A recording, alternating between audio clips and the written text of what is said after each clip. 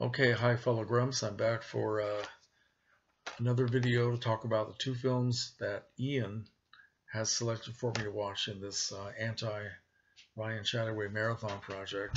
So let me get started here. Um, Ian chose two films for me. One is Total Recall, the Schwarzenegger version, which I had never seen before, and he also chose No Country for Old Men, which I had seen before. I had this sitting on the shelf. Had to buy this. Tell a story about that later, but let me start out talking about this because I watched this one first. Just watched this last night. Total Recall. I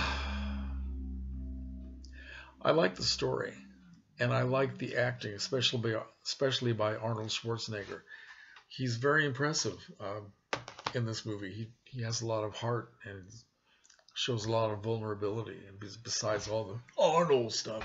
So in that respect, I appreciate it, and I like the story. I probably now I couldn't tell you any details about what happened, but it was very involving. This guy that he thought he was someone else, he found out that he wasn't. I mean, it's just very. It was based on a novel by Philip K. Dick, who wrote another book that I read last year, A Scanner Darkly. I read that. I liked it very much, and that's the only thing I've read by that author. But anyway, there were a lot of good things in here, and the special effects for the most part were, well, they got to the point where they were a little bit overwhelming, but nothing new there. That's the era we live in. So you simply can't ignore the violence in this movie. And I know you guys I know you all disagree with me. You're sick of hearing me talk about violence and graphic violence and all this stuff. And you just don't want to hear it. And I don't know what else I can say, but to me, it just dominated the whole proceedings. It just made it, it just made it a contest. Let's see how graphic and bloody we can make this next scene look. Let's show why. I just don't get it, and I never will, and it's never going to be something that I celebrate in the way that so many other people do. And I realize that sets me way apart from all of you in this group and practically everybody else in the universe, and that's fine. But I simply can't. I just can't overlook it. I just can't. And even though there were some good things in the story, and it had some good acting and all that sort of thing, to me it was just another celebration of violence. I guess I was reading about this, and I guess for a while it was going to be rated X because of the graphic violence, and maybe I got that wrong. I was reading something about it on Wikipedia, but I don't know what the remake is like, but I'm sure I'll never see it. So here's the story about this particular Blu-ray. Now, I didn't own this film, and I didn't want to watch it online on a 17-inch computer screen, so I wanted to be able to appreciate it when I saw it. So I went online, and I found this on eBay. It was the most inexpensive Blu-ray that I could find, and they said that it was a brand new sealed up copy, right?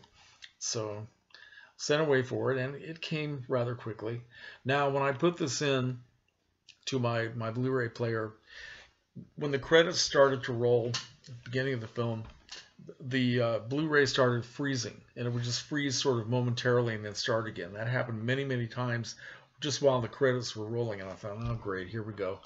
And I was ready to take it out and wash it, because that's the only thing I know how to do, is to wash these things and dry them off very well and try to get them to move properly. Well, so after the credits rolled, the film played almost 2/3 of the way through without any problem, but then it started to freeze up, and it finally just stopped. And I can't remember exactly the scene. They were already they were on Mars, and some of the climactic things were about to start happening. And so I took it out and I washed it and dried it, and this has no extra features, including scene selection. So I had to start the film again and just fast forward to the place where I had stopped. But it started happening again. It kept freezing, and it finally just stopped altogether. So I gave up, came downstairs to my computer room, and I looked for this online and some place where I might be able to rent it. Couldn't find anything except one place to buy it, so I went ahead and did that. So I bought this twice, but I watched the rest of the movie on the computer, and the good thing that comes out of this is I actually found it to be a positive experience to watch a movie on a computer. So now I'm ready to consider the streaming option again. So thanks, Ian. I appreciate that. Let me get to the next movie, No Country for Old Men. I watched this a couple years ago. I didn't see it at the show, and I didn't like it very much. I didn't like the story. I certainly didn't like the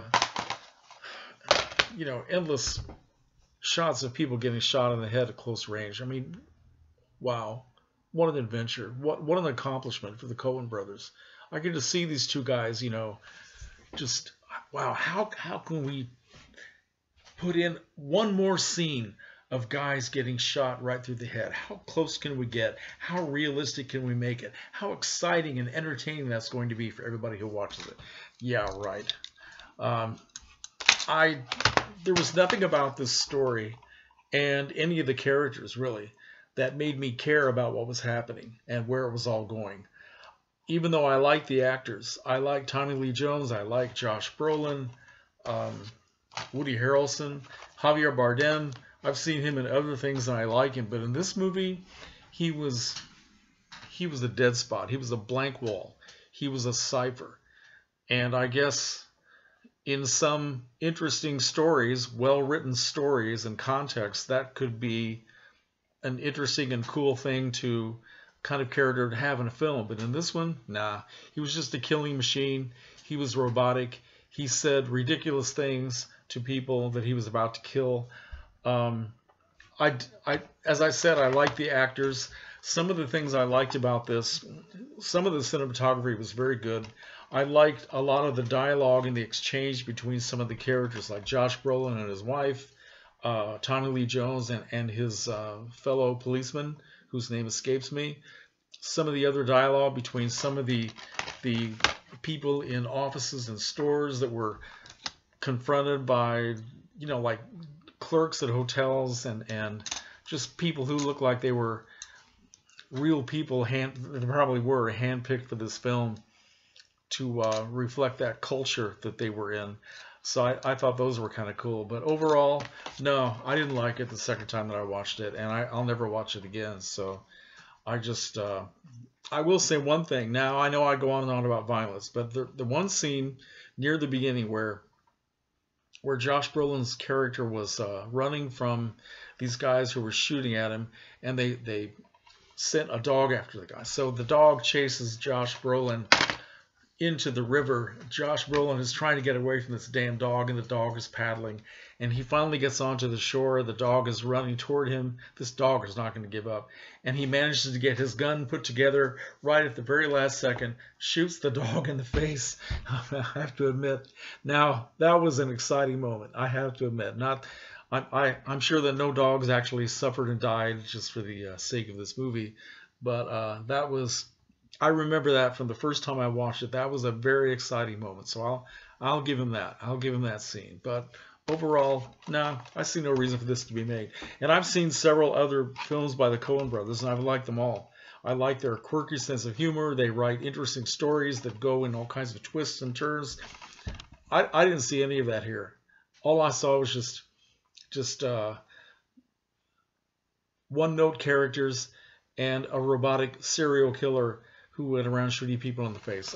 That's it. So anyway, thanks for letting me watch this again. I probably wouldn't have otherwise. I always said that I was going to watch this the second time to see if my opinion would change a little bit, and it didn't. I probably would not have done this, Ian, if you would not challenge me to watch it. So anyway, those are my speeches about these two films, and so I will try to get films for Jay, Bob, and Harry. I know I've been very lax in getting all this started. I have films from Bob and Jay, And so anyway, I'll try to get going on the rest of it. Thanks for watching. Let me know what you think.